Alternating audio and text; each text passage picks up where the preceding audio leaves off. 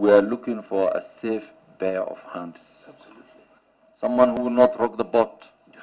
We don't want to recruit again after 6 months or a year. Can you share with us, considering, taking your background, your experience as the background, why and how you are that safe pair of hands we are looking for? Even looking at my background, I'm not the one who could rock the boat. So far as I'm concerned, even as a judge, I have kind of transformed the principles and the passion and the vision of transformation in my own small chamber. Court of Appeal Judge Lady Justice Kalpana Rawal is now Kenya's Deputy Chief Justice designate, emerging the best of 5 candidates interviewed for the position of Kenya's next Deputy President of the Judiciary.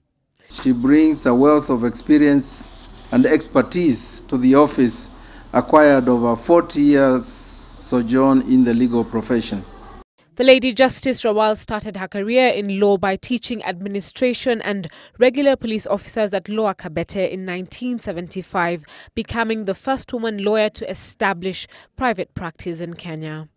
She has 28 years' experience in practice as an advocate, 3 of which she spent as an advocate of the High Court of India and the rest in Kenya. She holds a Bachelor of Arts degree, Bachelor and Master of Laws in Constitutional and Administrative Law. Justice Rawal also led the commission that was looking into the June 10, 2012 Ngong plane crash that killed Internal Security Minister George Saitoti, his deputy Ora Ojode, 2 pilots and 2 bodyguards.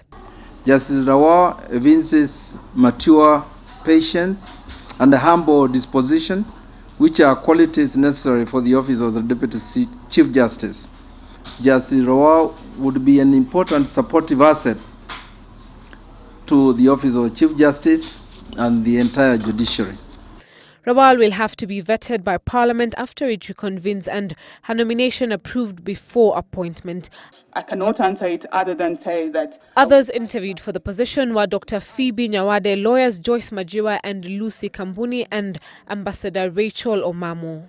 During the interviews, the candidates were questioned if they met requirements of Chapter 6 of the Constitution on contentious articles in the Constitution and their grasp of the law. Mbilu, Citizen Weekend.